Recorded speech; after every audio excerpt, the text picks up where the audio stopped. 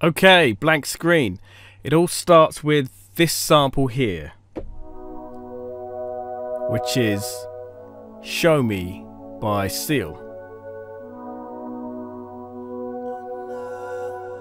Now obviously in the sample you can play this at different keys.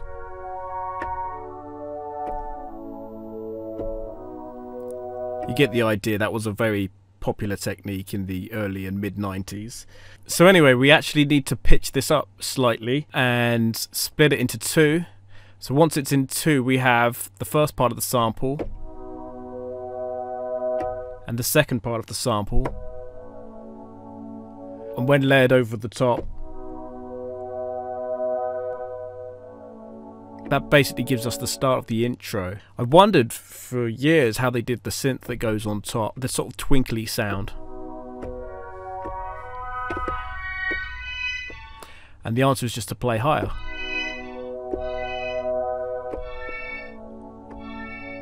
So that's the beginning. And in the original production they used pitch bend as well. Check this out.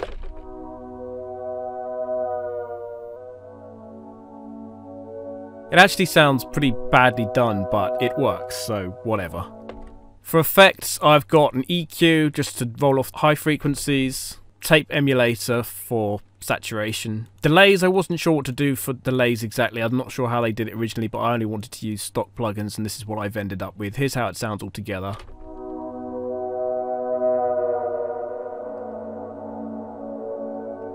Nice and floaty.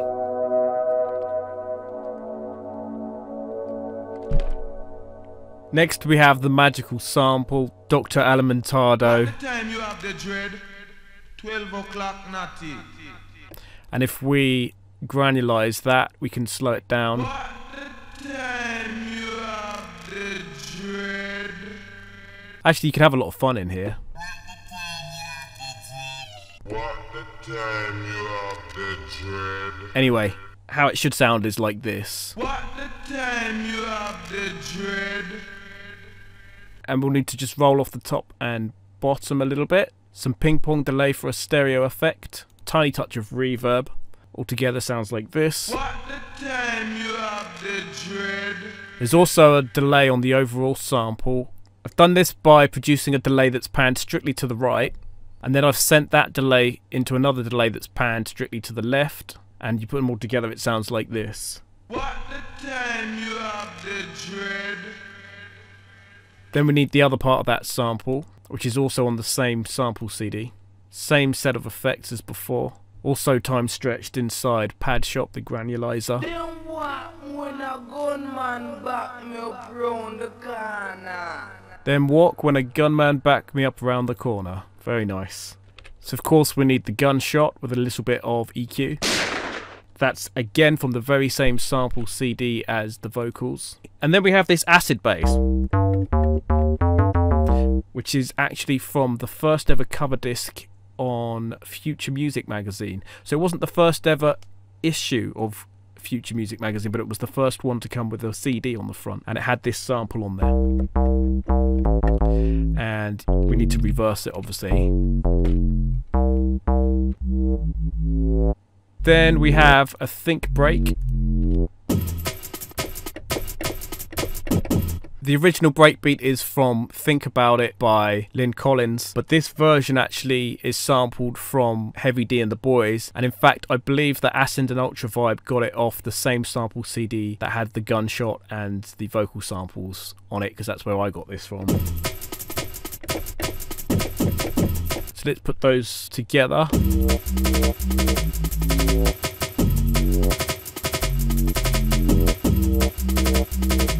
We need a slight bit of EQ for that bass, a touch of reverb, hardly noticeable, and the breakbeat could do with a tiny bit of EQ as well.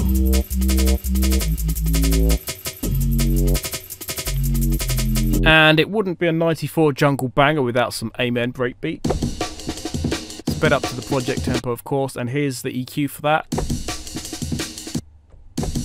Here's that with the think and the acid bass.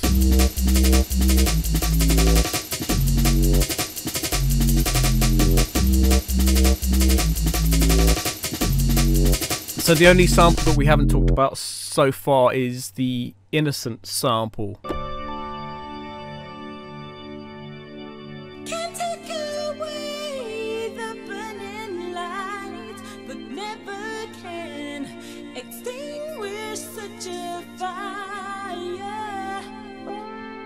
You get the idea, but let's stretch that up.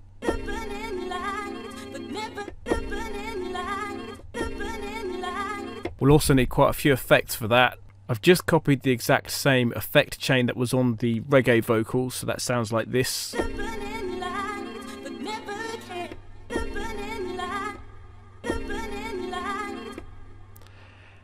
And we also have a version that's even more stretched than that.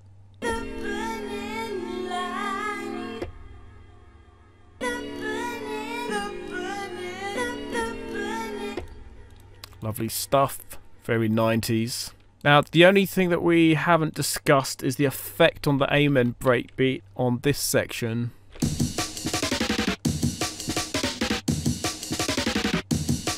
It's supposed to get all metal and twisted.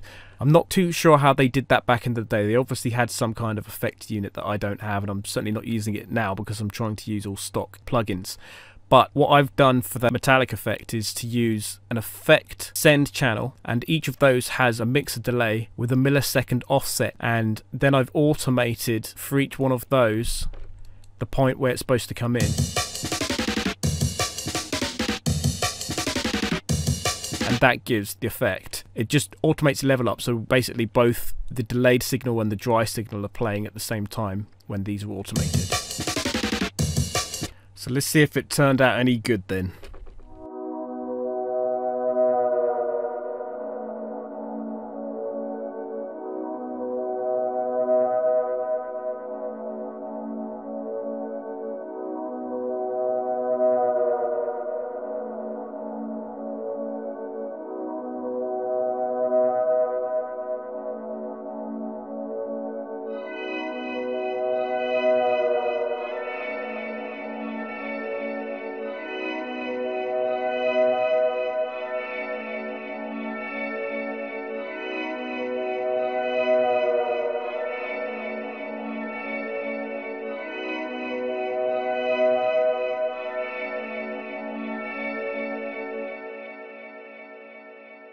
What the time you have the dread?